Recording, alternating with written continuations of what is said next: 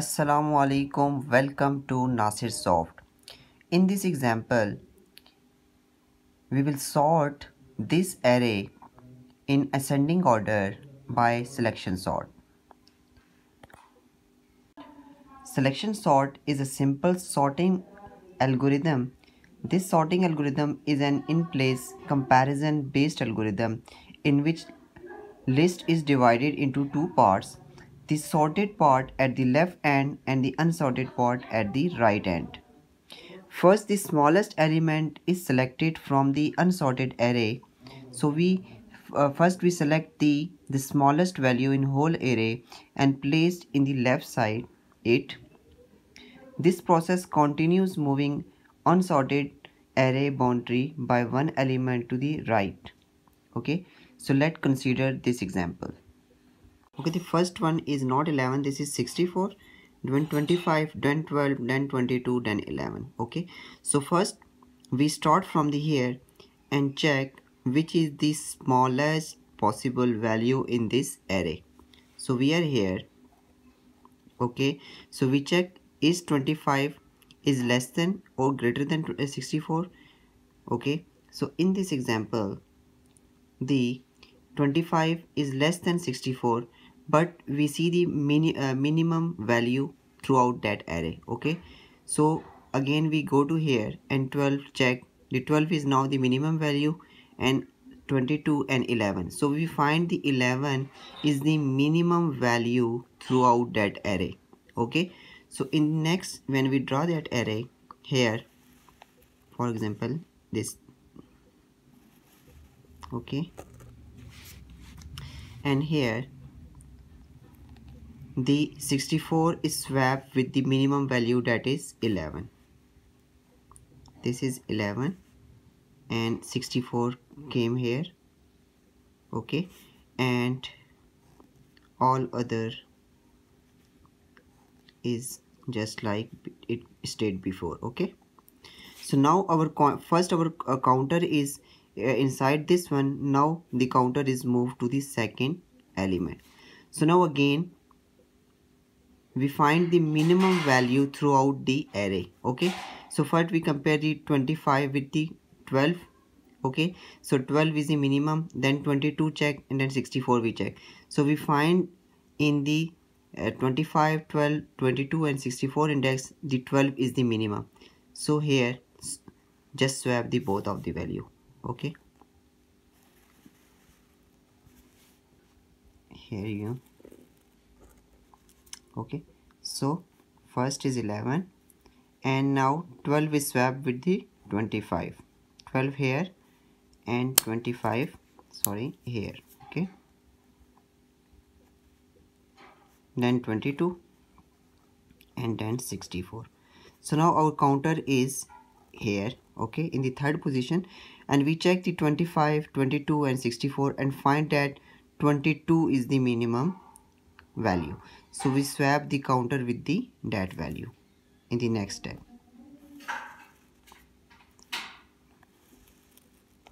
Okay, so first 11, then 12, and the counter 3, the swapping value between is 22 and then 25. So basically these two values are swapped and 64.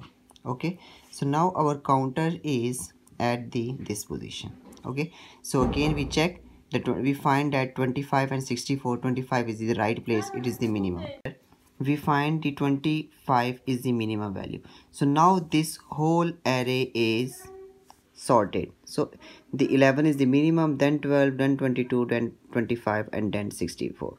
So this is called the selection sort. So in selection sort, first we start at the location 0 and find the minimum value throughout the array, and then place this array in the leftmost place and move the counter, okay, to 1, and then we check the remaining array, okay, other than the first array. Basically first is already is the minimum value, then we again check the whole which is the minimum value. Okay, then we find that value and swap with that counter. Okay, and with that then we process so that we find the whole array sorted.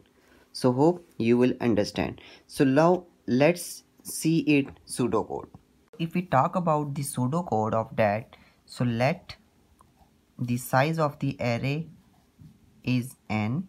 Okay, so we are started from, for example, this is a loop, that is for loop.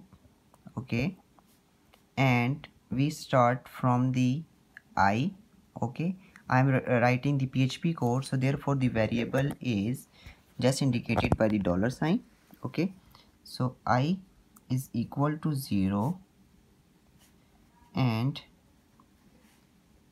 I is less than n and I plus plus. Okay, and the starting bracket of O, and here inside the for loop at start I declare a variable that is low and assign it the value of I variable. So at start it is the low, low have the 0 value. Okay, so here inner for, okay, and inside this one, this is the variable, for example j, and it start from one next element of the I. Okay, and same it's is less than, j is less than the length of I. Okay, and here j plus plus, and inside the inner for loop body, here we check the minimum value of the array. Okay, in each iteration, for example we check if the array of j index is less than array of low index. Okay, at start the low has 0, then we just note that index inside the low variable, that is array of j. So whenever the element is less than the previous low value, minimum value of I. Okay, so then we find the low, the index of the low or minimum value. Okay, so this code just tells that to find the index of the minimum value. Okay, so here and j plus plus. Okay, okay, j automatically plus. Okay, so here close the for body, end of for, inner for. Okay, so here inside the outside for we swap the value which is the minimum value. Okay, so we find the index of the minimum value.